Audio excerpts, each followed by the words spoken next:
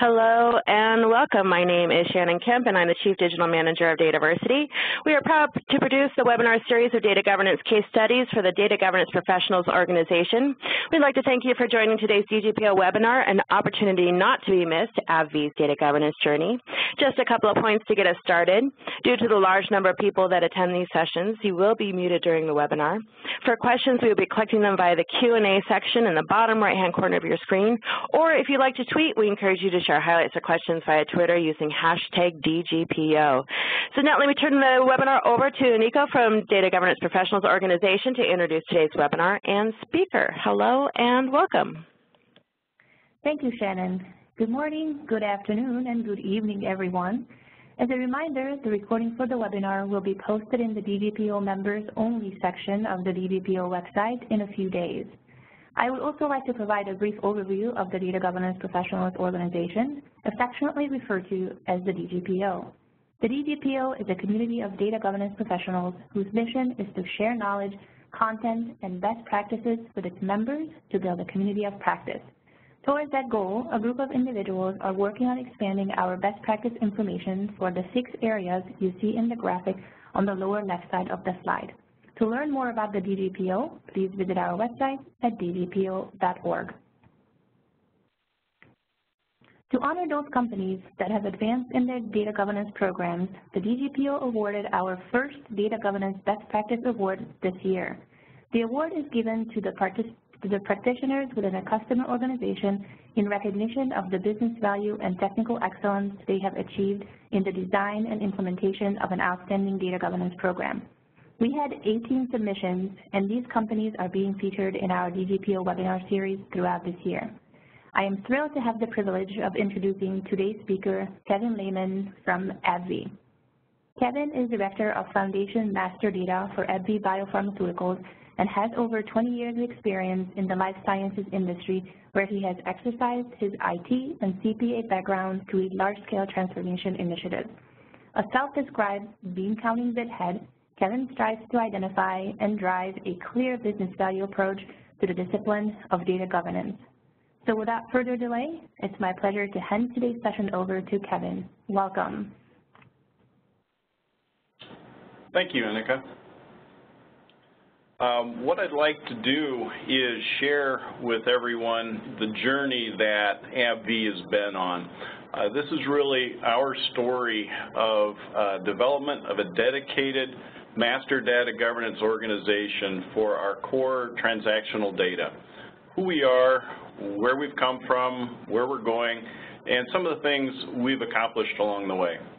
Like many of our peers, in many areas we feel like we're still in our infancy, but we're eager to stretch our legs and move from crawling to toddling to running. We've seen some of the discussions from the winners of the award, and really is something that I aspire to be able to share sometime in the future. We appreciate that opportunity. I am excited to discuss our journey, and I'd like to thank the DGPO for giving us this opportunity. We've learned a lot from our colleagues in data governance and appreciate this opportunity to share back. Throughout the discussion, I'll use the terms master data governance and data governance fairly interchangeably, as I think a lot of the principles apply regardless. You can't have good transactional or analytical data without good master data. Also want to point out this was very much a team effort. I'm the only one speaking today, but along with me are many others from the AbbVie master data team, IT, and our external partners. And I'll mention some of their contributions throughout the discussion. But we're all working hard to bring the very best possible data to our users, customers, and vendors. You'll notice this deck is more of a narrative style rather than a strict bullet point, which may help if you look at it a little bit later or don't recall everything that I had to say, or if you want to share it with your colleagues who weren't able to join today. Going on to the next one. So as we look at what has been accomplished, first I need to share a little bit about AbbVie and a little bit about myself. So AbbVie is a spin-off of Abbott Labs. We're a global biopharmaceutical company with over 30,000 employees in a few key therapeutic areas, immunology, oncology, neuroscience, and virology. As was mentioned in the introduction about myself, I have finance as well as IT experience, thus the bean counting bithead, with over 20 years in the life sciences space. And I come from a professional background, and I really want to use that mindset to build a professional organization. There should be generally accepted good governance practices, just like there are generally accepted accounting practices. And ideally, there would be associated training and certifications recognized throughout the industry. Thus, my support and appreciation for the activities and services of the DGPO.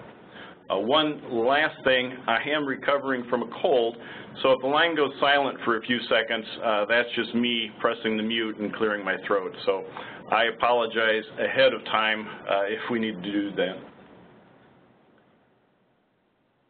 All right. So when we look at our data governance journey, it's really about addressing our global business needs. So a little bit of background, in 2013, after becoming an independent company from Abbott, we had decisions to make. We needed to either set up our own new systems or clone the Abbott systems and processes, or some combination of the two. And the decision was made that we were going to set up our own new single instance SAP environment. So if you look at the lower left, that was the Abbott ERP landscape in 2012. That's where we were at. By the time we finished our foundation program in 2015, we were on a single instance SAP system, and not only had we implemented a new system, but we had also put in place global harmonized processes for order to cash, procure to pay, record to report, our operations, and payroll. And so that model that we used is what we wanted then to be able to replicate across the organization wherever possible. So we have a global process organization, end-to-end. We have gone through the hard work of harmonizing those processes, getting them documented, identifying what were the best practices and really instantiating them. We also looked at how we could leverage shared services to the best extent. So we have a BPO partner that we use, not just in the transactional processes, but also in some of the master data processes, and we'll talk about that.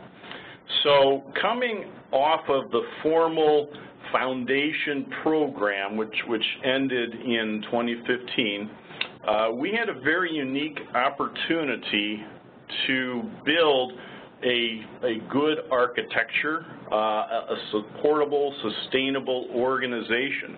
And this was truly an opportunity not to be missed. And so coming out, we decided that we wanted a master data organization that would reflect some of the principles that we had seen as we built the foundation organization and landscape. And so what we're going to see a little bit more here now is that organization. I'll give it just a second to reflect. There we go. So our overarching vision was to model this master data organization on the post-implementation global process organization, harmonized tools and processes, global scope, dedicated focus on improvements, and so forth. And when we were working on the development of this organization, we talked to a number of our consulting partners that had helped us with foundation, and we said, okay, what are some of the best practices in master data governance? What's the best way to structure this organization? What should be some of the goals, key objectives, et cetera? And so what you're seeing here is really a compounding and culmination of those suggestions for best practices and what we could develop within our existing organization structure. Okay? So the data governance program had 3 primary goals. One was to make sure that we're leveraging this new asset that we've built, the master data component of that. Make sure that we have a team that is focused on the master data, making sure that we've got a dedicated business team. So we're set aside in the business. We're part of the CFO organization. We're not part of IT. And we want to maximize, then again, our tools that we have. I'll talk a little bit about that in a few moments. But we have a tool set that we inherited, and we wanted to be able to leverage that set as much as possible. So when we look at our objectives, the first, again, make sure we have a business-led master data organization that's going to oversee our vision, drive best practices, improve our ROI. We had our first significant milestone, which was creating the organization from the different functional areas. So we had our own budget, head count. We have project funding set aside for our various improvement projects. Not a lot of funding, but some funding, so at least we've got that. And then we've been working on aligning our business stakeholders with our processes, goals, our long-term plan to make sure that we're in sync with their objectives and we can support them, and that they understand and recognize what it is that we're doing from our objectives and best practices. And what we were able to develop along the way is a 5-year roadmap that really helps lay out what we want to do and when we want to get it done. Now, it's a roadmap. It's not a funded plan at this point, but at least helps set the direction, helps us communicate with our stakeholders where we're going, what we want to do, etc. And we've made some progress on that, and I'll talk about that as well. From the tools perspective, we have, I think I mentioned we have SAP as our global ERP. We have a tool from Back Office Associates called Data Stewardship Platform, or DSP, that we've leveraged for a lot of our front-end data quality, and we're continuing to leverage that tool and continuously improve our processes and efficiencies. We have a dedicated IT team that helps us both on the tool side as well as understanding the SAP ramifications of the master data. Some activities we do directly in SAP, and they assist us with that.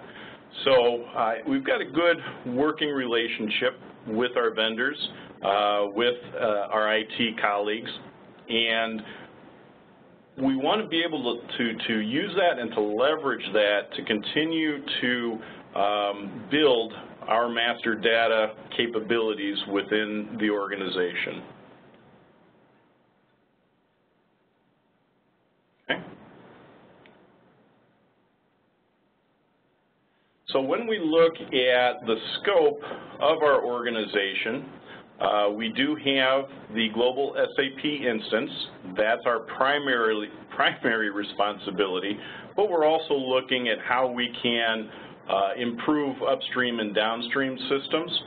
I'll talk about a couple initiatives we have underway right now when we get a little bit further in the presentation. But primarily, right now, we're focused on our transactional data. We have material, vendor, customer, and finance master objectives, as well as teams to support those. We're looking at both the, I guess what we call the active management of the data, so where we have new records being created or existing records being updated. But we're also looking at the quality of the existing data. And when we get into a couple slides, I'll further flesh that out a little bit. But that's one of the things that we learned from some discussions that we've had with other data governance professionals, some of the seminars that I've been to, is really what are the components of data governance that we need to be focusing on. Initially, it was primarily just the assumption that, hey, if we make sure we have good records coming into the system, garbage in, garbage out, or quality in, quality stays in, I guess. But there's also this concept of the aging of the data in the application, and how do we know where we're at with that. When we talk about the progress of the organization, this is a good part of our journey that I'll talk about here.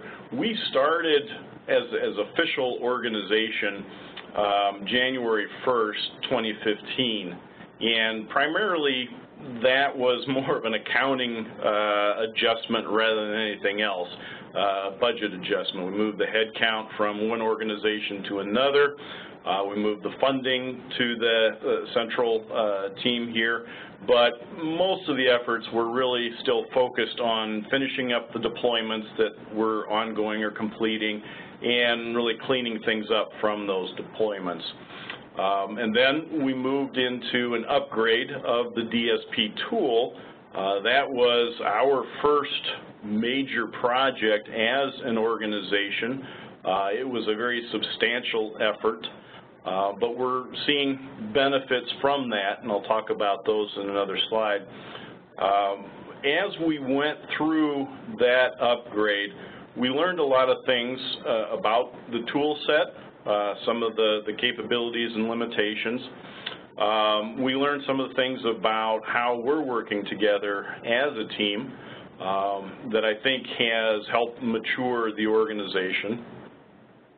So we went live August, September, something like that in 16.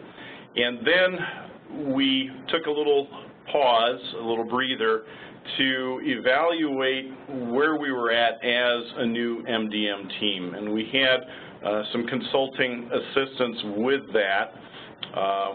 There's a model that they compared us to along 11 different categories of maturity, and really helped us understand where we were doing well, where we had risks, and where we had opportunities. So that was, a couple months engagement, but really helped us better understand where we were at in our maturity, where we needed to go, and fed in a lot of the components to our 5-year roadmap. So as we spent that time with our consultants, we were talking to our stakeholders and really, I think, focusing both inwardly and externally to understand what we need to do next. And I'm going to talk about I keep referring to the 5-year roadmap, and I don't mean to keep you on a baited hook, but we'll talk about that in a little bit further. What I want to do right now then is talk about some of our organization roles so that you have an understanding of what we look like as an organization, what we're doing, how we're structured.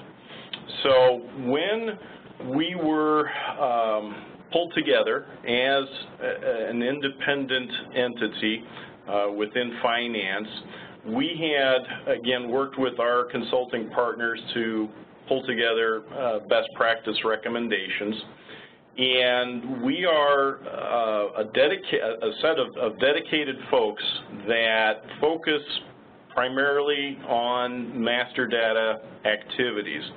Now, there's a little bit of a mix between the strategic activities and the transactional activities. As we're transitioning, of course, we have to focus on the transactional activities first and foremost. We need to make sure that we have new customers set up, new products set up, et cetera. But as we mature as an organization, we want to move away from the more basic transactional activities to more of a strategic focus. And I think you'll see that reflected here in our roles and responsibilities. So when we look at the organization, I'm the director, the master data lead. So I'm responsible for integrating across our different stewards. I mentioned earlier we have a steward per data tower, so a finance master data steward, customer steward, material steward, and finance steward. And they each have their organizations that support them. But I'm responsible for making sure that we're well integrated across the different stewards, that we have a good understanding of the data throughout the organization, that we understand the impacts if we're changing data, aligning with our key business stakeholders, and really setting the direction. It's a director role, right? So setting the direction for the organization, making sure that we're striking the appropriate balance between strategic initiatives and the more tactical transactional initiatives. And then also working with the stewards and our business stakeholders to make sure that we're continuously improving our processes, that we have a high degree of data integrity, that we have good data quality, and that we're cognizant of the business priorities and the projects that our stakeholders are working on so that we can be prepared and support them as well.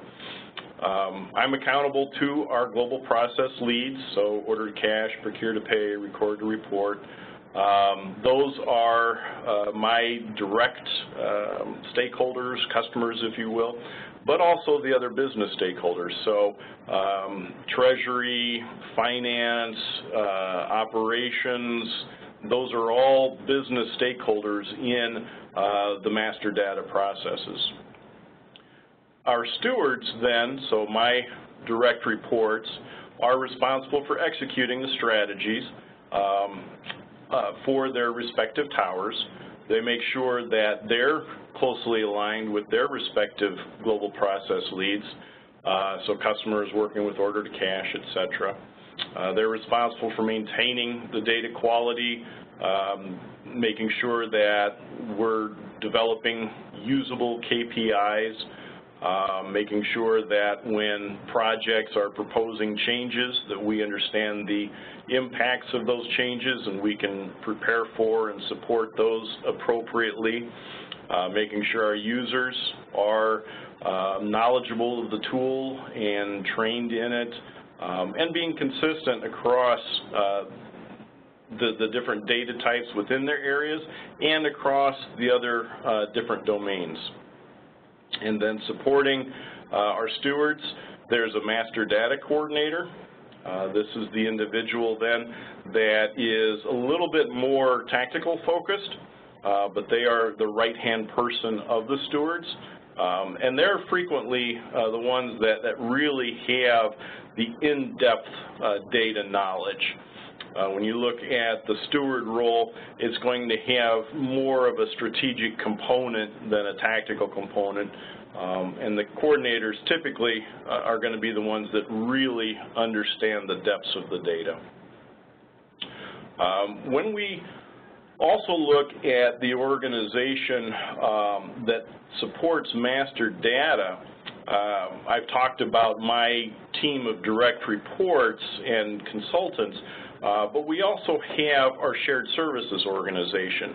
And I would be remiss if I didn't also describe their role. So it's evolving, but as much as possible, we want our shared services organization to be able to provide the more transactional focused activities, the rules-based activities that we can move off the plate of my more experienced stewards and coordinators so that they can focus more on strategic activities and have more of the rote transactional activities handled by the shared services organization. And they're frequently time distributed, so they're more able to support our global organization on a timely basis. And I should also reinforce that our organization supports all the countries. So we have a global support requirement. And so the BPO, by being in the different time zones, can help us with that.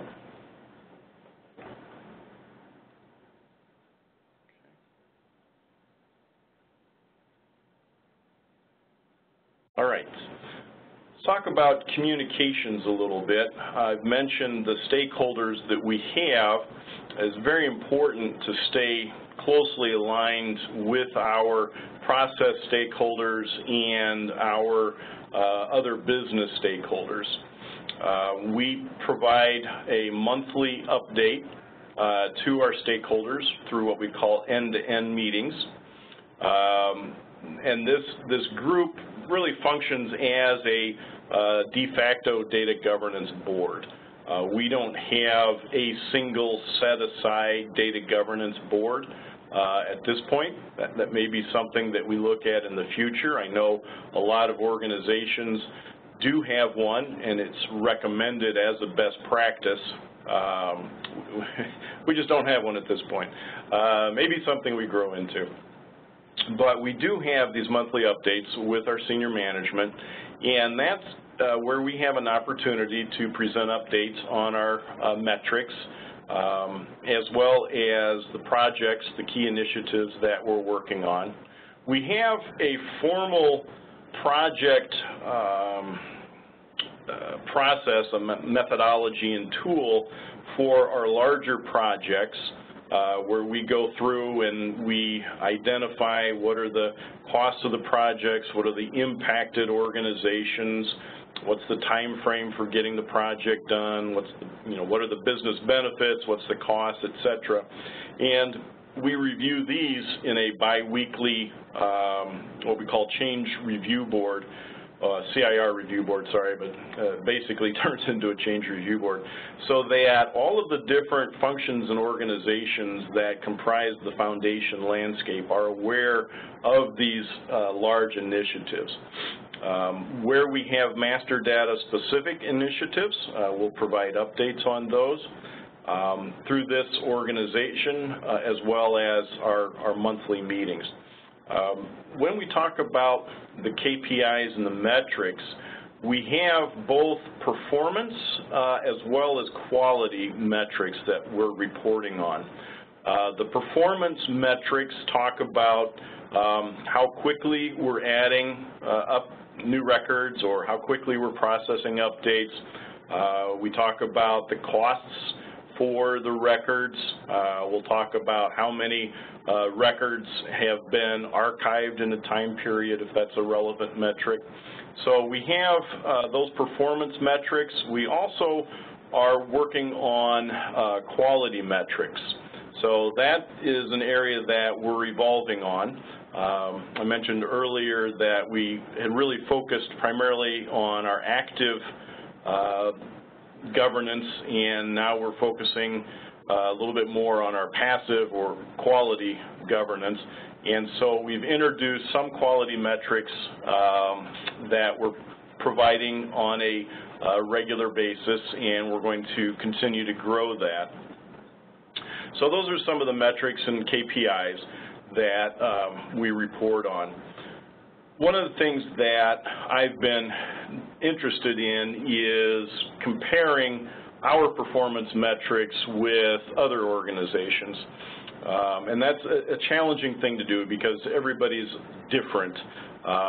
It depends on your industry, et cetera. But if there are other published metrics that someone can point my way, I'd really appreciate it. It would be useful to understand that and just to see, where we fit up against other organizations. There is a consulting organization. I'm not sure if I can say it on the call, so maybe, Shannon, you can tell me later. But we have worked with them, and they do their own metrics gathering and comparison, and so we're working with them on comparing ourselves to the organizations that are within their specific domain, but it's not an industry representative sample, unfortunately, but it's better than nothing. So that's on the metrics and initiatives, and it's been very productive to have these updates. I think that's one of the key criteria to being successful with this type of model in this organization is to make sure that we have really good open discussions with our key stakeholders. We also have key user meetings. This is a little bit lower level where the data stewards are talking about the key initiatives, et cetera, with our power users, our key users. And they go down to a little bit lower level, talking about tips and what issues we're facing, what are some upcoming changes, et cetera. Again, in the communications realm, very helpful, very important to keep those discussions going back and forth. And then finally, we have a SharePoint site that has been developed, and we're working to continue to develop and improve, where we're able to share tips and FAQs, metrics, training, et cetera, to anyone in the organization that is interested, that has a use for it. Okay.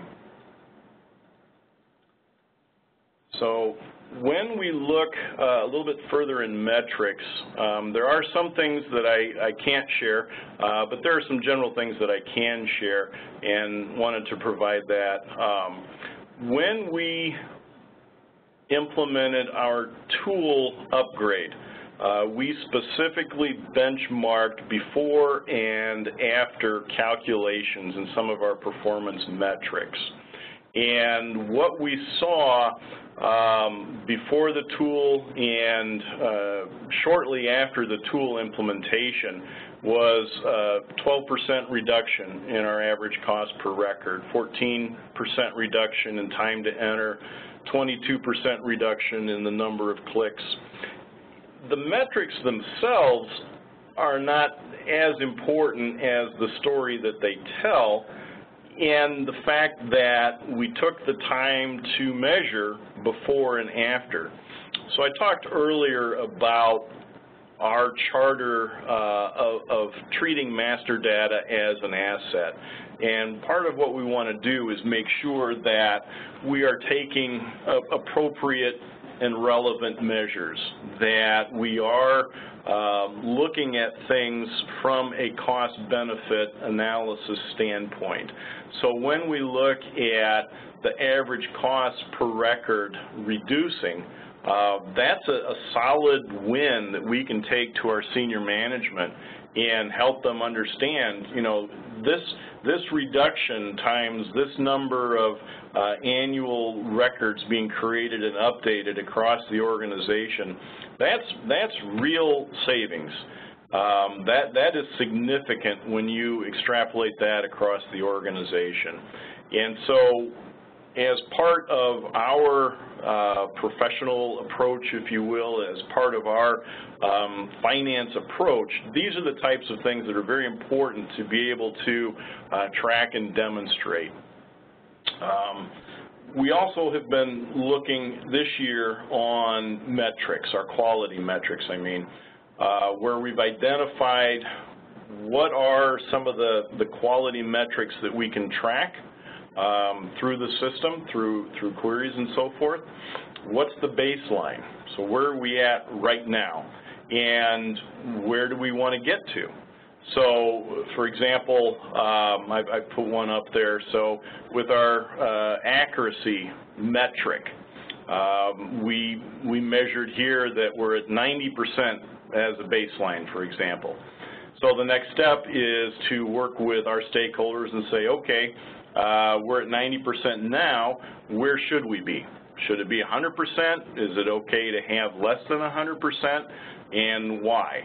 And so we're taking a rational approach to these metrics, making sure that we understand, first of all, where we're at right now and where we want to go, and then as much as possible being able to automate these metrics so that we're not burning a lot of human being cycles to generate something like this when a simple query would be able to return it for us. So that's just an example of some of the things that we've been working on from a performance and quality standpoint.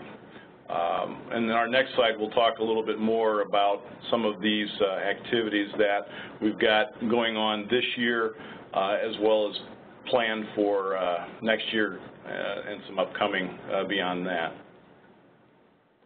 Okay. There we go.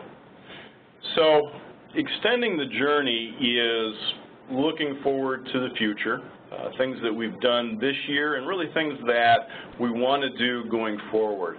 And this is part of our 5-year roadmap to elevate our master data governance across the organization. So the first thing that I want to talk about is this RACI matrix that we did.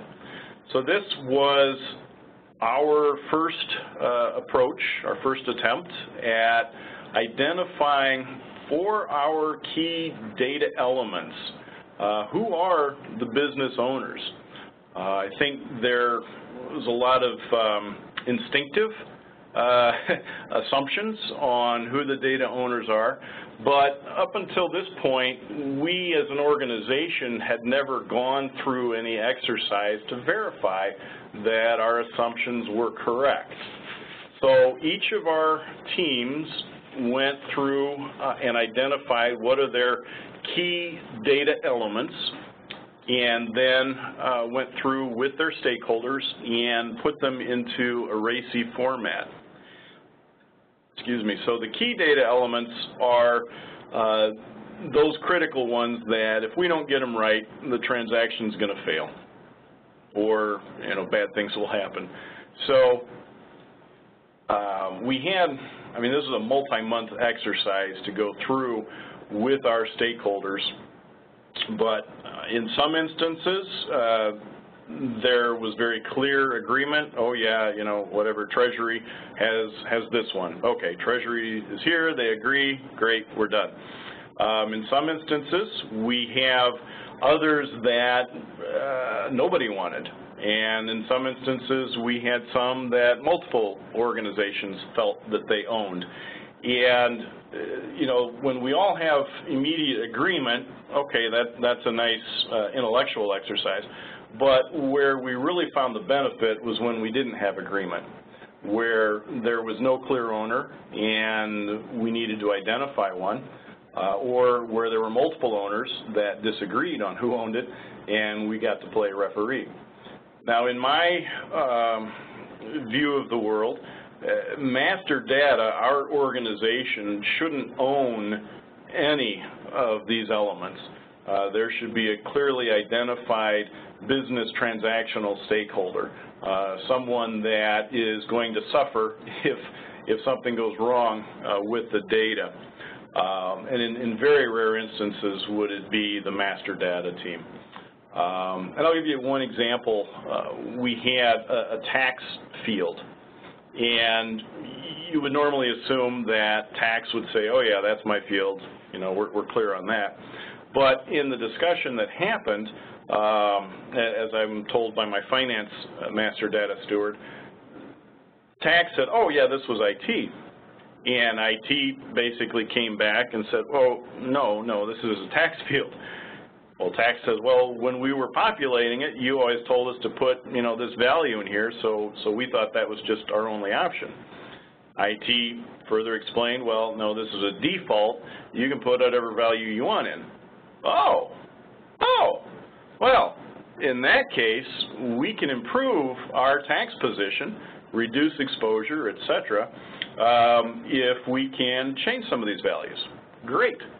So we now have an identified, funded 2018 project to go through and rationalize that field across our master data domain so that we can improve our tax position, reduce exposure, et cetera. So that was a very clear win coming out of this exercise. Other examples, maybe not so momentous, but we had a recent discussion on a master data field. A question was raised, well, who owns this field? Oh, well, let's go check the RACI. Oh, this organization owns it. Oh, okay. So off we go to that organization. Hey, we have a problem. Can you help us? So that was an exercise that I think had benefit to the organization. We started small, relatively small, 173 elements, and looking forward later this year into next year, we want to expand the number of elements that we are evaluating and documenting. The next step then was to take these elements and say, okay, how do we know that our data is good? Why do we have any doubts? If we had good data coming in, well, how can we possibly not have good data in there now? And there's a number of different reasons why that may be the case. Business rules change. When they change, do we always go back and retroactively apply the business rules to our existing database? Sometimes, maybe not sometimes. When we did our loads from the affiliates coming in through the foundation program, we did our best to make sure we had good data coming in, but it's possible due to the rush and the fuss, maybe some less than perfect values are in there now. And then data can go bad. It can go stale. You've got licenses that have an effective period, you know, for 2 years. So is there a trigger to go in after the second year and refresh the license? So these are all questions that we look at when we evaluate the quality of our data. And through discussions with other DGPO colleagues, consultants, et cetera, we came to understand that there are different dimensions of data quality. So you can have uniqueness. You know, are there duplicate records? You can have timeliness. How recent is the data? Are all the licenses unexpired? You look at completeness. Are all of the mandatory fields filled in? Again, what is mandatory now might not have been a mandatory field 6 months ago. So can we run a query and look at that? How do we know that we have accurate data? So we define accuracy by does it abide by the business rules? So we've identified quite a few, thousands of business rules that we have put into our DSP engine. So when you're adding a new customer, is it a U.S. or OUS customer? If it's a U.S. customer, it needs a 5-digit zip code. If it's a Canadian customer, it needs to have an alpha in the middle of the zip code. These are business rules that we've put in the tool, and so we know that by the time a record gets added, it's passed all these business rules. Well, that's great. That's good for new records. When we update a record, it applies the business rules to the update, but what about the records that haven't been recently updated? So can we apply the business rules to those records? That's a component of accuracy. Do we have reference data, otherwise known as drop-down boxes? So do we have a field with only 10 current valid values? Well, let's go look through that field in the records and see if any records have values which aren't in our current list of valid values. And some of these are very simple to put into a query. Some are more expensive, some are more challenging. And then you get into some of the more challenging aspects of data quality, like what I call, it could be accurate, it could be timely, it could be all of those things, but still wrong. So what we call fit for purpose. If we have a customer record, it can be absolutely a bona fide record. It could be an address that's in the U.S. Postal Service database. It could be timely. It can have all of the necessary attributes, blah, blah, blah, blah. It looks perfect. It's just wrong. It happens to be, you know, the guy next door. And so you're not going to know that until you have a failure. So then you have to look at the failures and say, okay, what's the root cause of the failures? Well, there could be 1,000 different root causes for a delivery failure. One of them may be that you had bad master data. So that becomes a much more challenging, complex way to investigate the data and determine the quality. Just a couple more points I want to cover real quick. And the reason I spent so much time on quality is because that really is an area that we're investing quite a bit of time in. And focusing on. But we also want to look at efficiency. How can we improve our process? How can we streamline it? How can we leverage our BPO for repeatable activities? We recently completed a project to move some of our our vendor master activities that were done by my team, my employee team here, to the BPO. And so where we can, that's something that we want to be able to continue and free up more time for the folks to focus more on strategic activities. And then where we can use robotics. This is something that we're just getting started in. But how can we automate some of these more repeatable activities that we might not even need to move to a human being? We can use computer-based robots for this. And so we're just getting started in that area. And then finally, looking at expanding the governance. So we're looking at enterprise finance master data. We've identified there are challenges with some of our finance master data across different applications. So not just SAP, but other applications. So we're looking at how can we use the principles and tools that we have available for our foundation master data, our SAP master data, to improve our enterprise finance master data. So with that, I know, Shannon, you wanted a few minutes for questions. I apologize I ran over a little bit, but you know, in the excitement and spirit of all this, I wanted to share as much as I could. But let me turn it back to you for questions. Kevin, thank you so much for this informative presentation and sharing insights of your data governance journey at AbbVie. As a reminder to all of our audience members, please feel free to submit your questions in the Q&A section in the bottom right corner. I see we've received a number of questions from our audience, so in the next few minutes we'll try to address as many of these as possible. The first question is, Kevin, you mentioned that master data stewards establish and publish KPIs related to their data domains. Could you give us an example of one of your KPIs and how your efforts were able to improve business outcomes? Sure, sure. So one of the KPIs that we have is the time to add new records as well as the time to update records. And we've seen since our tool upgrade a significant improvement. I had some metrics I shared a little bit earlier that were from the early part of this year. We've seen improvement throughout this year, and when we're able to compile our year-end metrics, I expect to see even greater improvements in terms of the time it takes, the activity required to update these records. Thank you for that. Next question, is the data stewardship platform tool from Back Office Associates specific to SAP, or is it compatible with other databases too? Sure. So it is compatible with other databases. It is something that we use for SAP.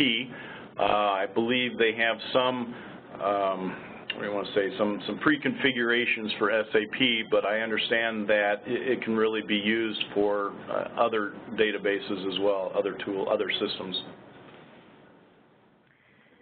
Do you have any system on top of SAP, or is all data entry done in SAP? As well as, did you have any issues regarding trying to synergize data elements and rules across multiple countries without a governing committee making decisions?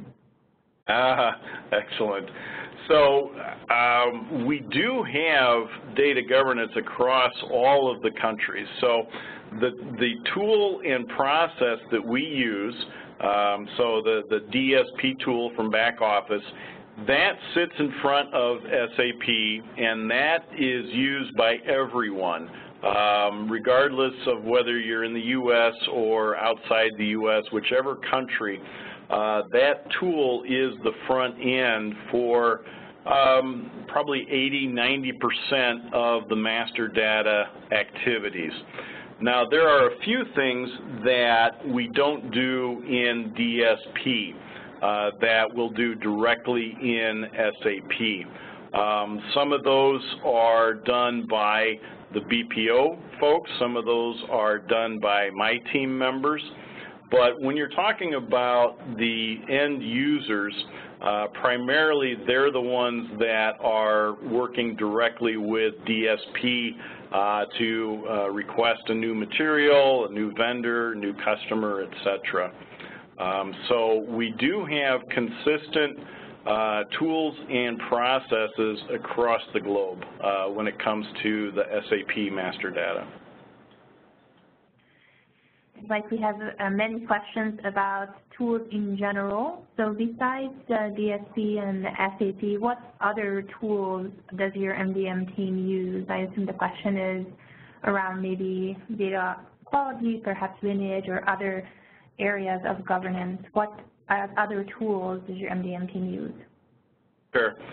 So our primary tools are the DSP and SAP. We use SharePoint as well, primarily as a communications mechanism. And then it's really just Excel is our other analytical tool. We are working with our IT organization to develop BW queries that we can use to further analyze our data and our performance metrics and so forth. But that's our primary tool set. Within AbbVie as a wider organization, we have quite a few different tools in use, but from the foundation perspective, our general area, it's really DSP and SAP. Now, one of the things that we're working on, as I mentioned, was robotics. So depending on how we proceed with that, there may be some new tools introduced or new capabilities to DSP may be developed. As we look at building further capabilities within our governance organization, we want to explore better ways to identify, document, store metadata.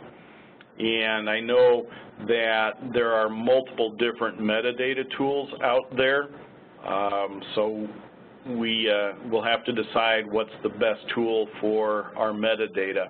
Right now, we have, a very basic start, I think primarily in Excel, but if we really want to do metadata right, then we're going to need some tool to support that. There's a comment that came in that says, got to prove a future economic benefit with some easy visual metrics. Have you developed any visualization to show your data quality to your shareholders? Yes. Let me just back up right there. So this little donut is where we're starting. We have the basics, the beginnings of this for our different quality metrics. Now, what this doesn't immediately translate to is cost. So we can look at quality metrics and say, okay, we have our accuracy at whatever, 90%. We want to get it at 95%. We don't currently have a way to translate that into dollars. So what would be the dollar savings of getting it to, 95%? What's the dollar cost of getting it to 95%? That may be something that is a little easier to calculate.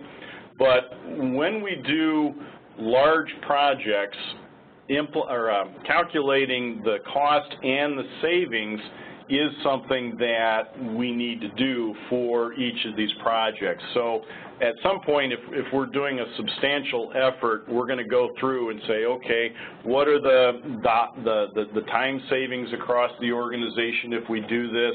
How does that translate into dollar savings, et cetera? So from a performance metrics, that's easier to do. From quality metrics, it's a little bit more challenging to do that correlation into cost savings.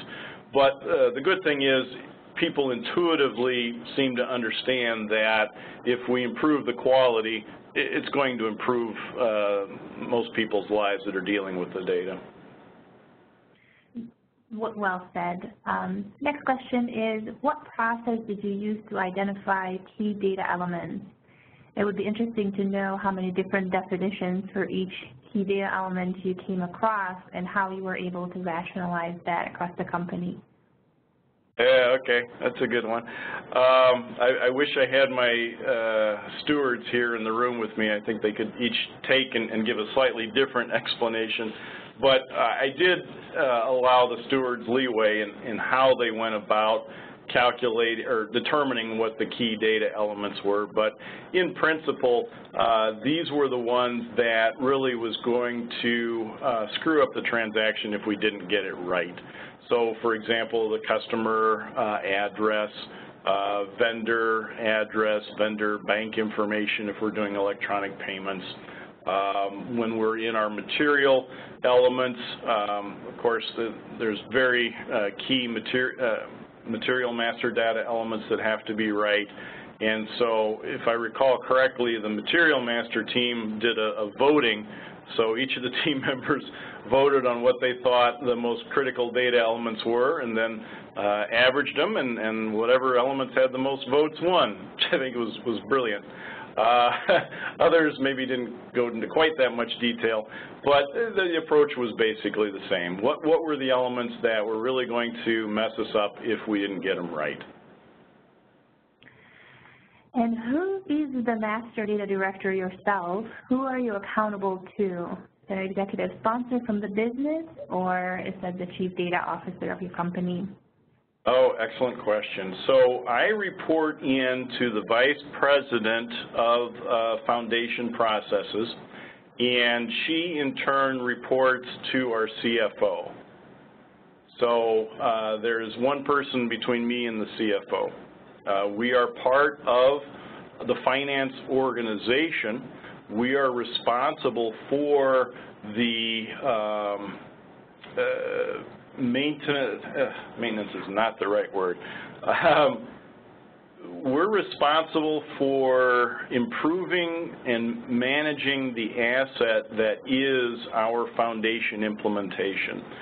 So when we look at the global processes and the BPO activities and the single instance SAP application, this is the organization, the business organization that's responsible for making sure that we are being good stewards with the asset, that we're continuously improving our processes, that when we have legal or regulatory changes, that we're implementing them quickly and thoroughly. That is all the responsibility on the business side of my boss, and then we have an IT counterpart who's the Vice President of Enterprise Applications that has, the SAP responsibility directly. This is all the time we have this afternoon. Thank you, Kevin. I want to thank you for your presentation this afternoon as well as your time.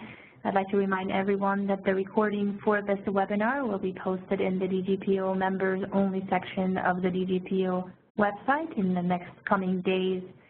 Back to you, Shannon.